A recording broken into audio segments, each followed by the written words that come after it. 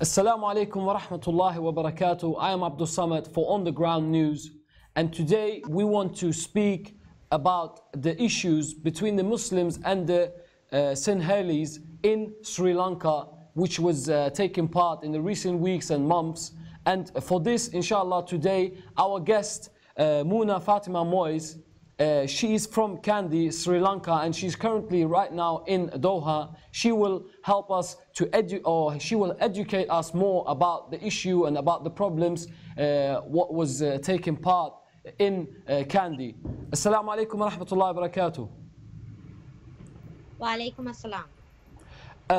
Sister, we want to ask you first the question, can you please tell us when did this problem originally begin?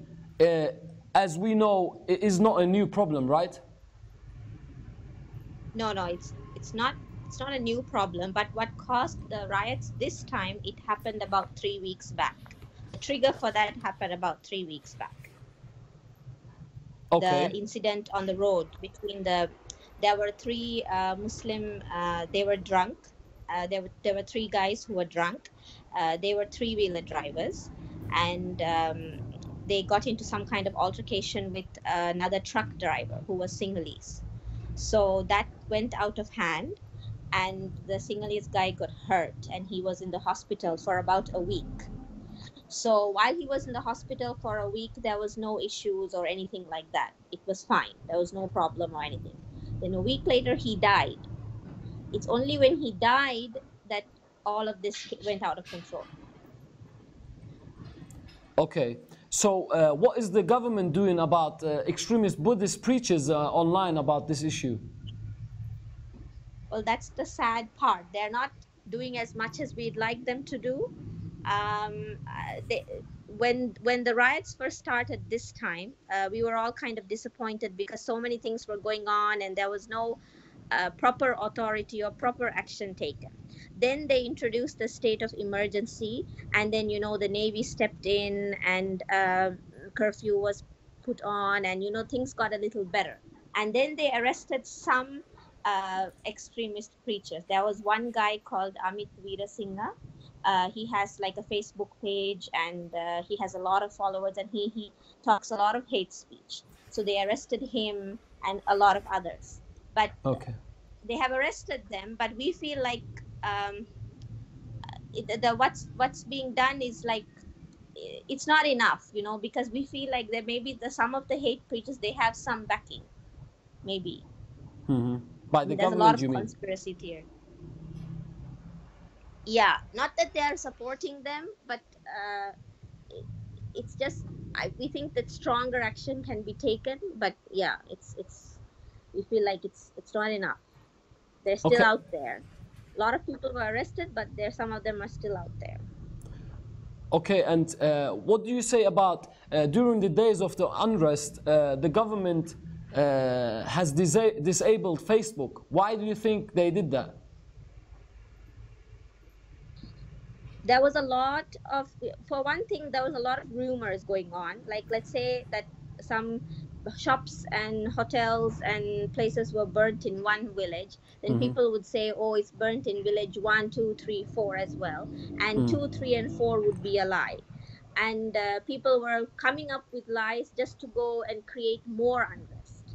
So that's what they say. They say that they stopped social media for some time to make sure that people don't spread unnecessary information.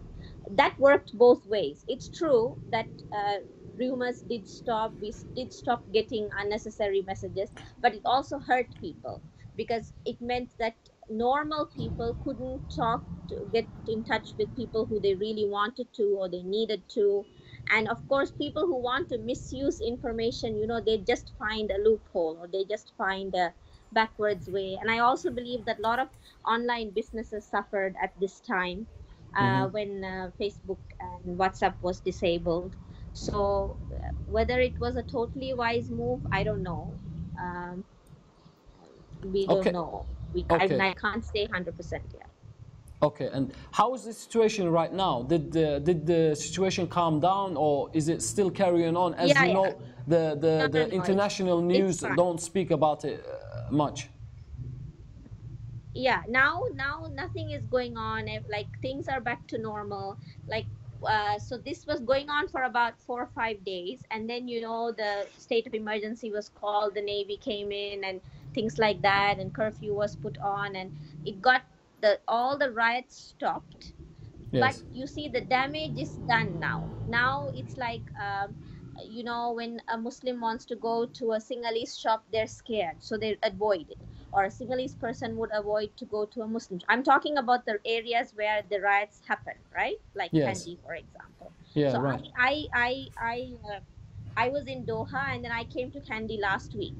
So when I came, I was like, I when I came and I listened to what people were saying, people were like, oh, better to avoid buying vegetables maybe at that shop, because he may be, that kind of animosity Yes, and yes. fear and distrust has been spread now. So Mm-hmm. there is a wide majority of people who think that we should just go back to normal, and we shouldn't let the hate guys win, and all. But that feeling has been spread.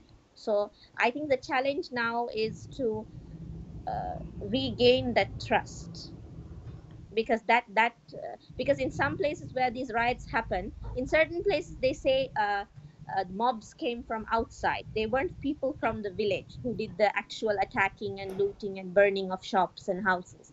But in some places they say that there were people who these we met every day on a daily basis, who would come to shops and all, and Mm-hmm. they were also involved in this burning and looting. So now people have this major trust issue. Okay, I understand. Okay, then we want to thank you, Sister Muna Fatima Moiz, to help us educate about this issue, about the problems in Sri Lanka. We thank you for your time. And I am Abdul Samad for On the Ground News. Assalamu alaikum wa rahmatullahi wa barakatuh.